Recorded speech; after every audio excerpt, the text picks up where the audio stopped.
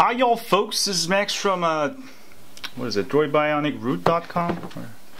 I forgot my site name. Hold on, let me look it up. Droid Bionic root.com. Yeah, that's my site. Sorry, I have too many sites.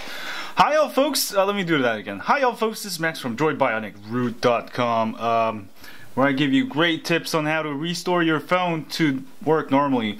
If you rooted and installing new ROMs and during that process, a lot of the Motorola's, especially the Droid Bionic, will end up in this state where you end up run out of battery, and when you try to power it on, you'll get this fast boot, flash mode, battery low, cannot program, and normally you would have to press volume up, volume down, and the power button to get it running. Now here's how you do it. I finally figured it out. It took me my whole day.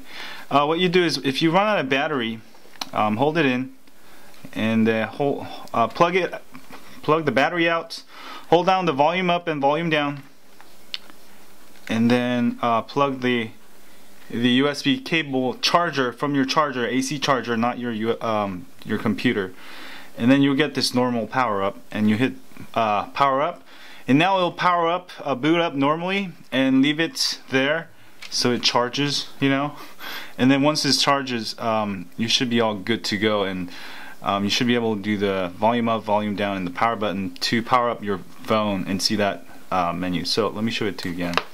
So if this happens to you, just do this. Very simple. Plug out the battery, plug it back in, hold down the volume up, volume down, and plug in your power, and voila, and you can get into all the menus that you need to.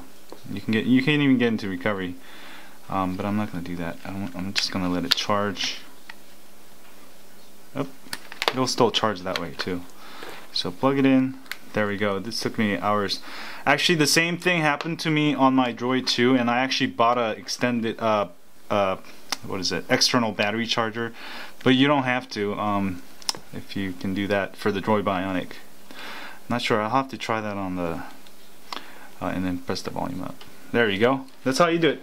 Anyway, if you like that, don't forget to subscribe to my email list at droidbionicroot.com. I've got a bunch of cool tips like that and ROM reviews. I send you an email once or twice a week when I'm not too busy, and it's just email for you and me. And I don't share your email with anyone else, so go ahead and sign up. And if you like this video, don't forget to hit that like button and subscribe to my channel. That would help me great, and if you did, you rock. And thanks you guys for supporting my YouTube channel.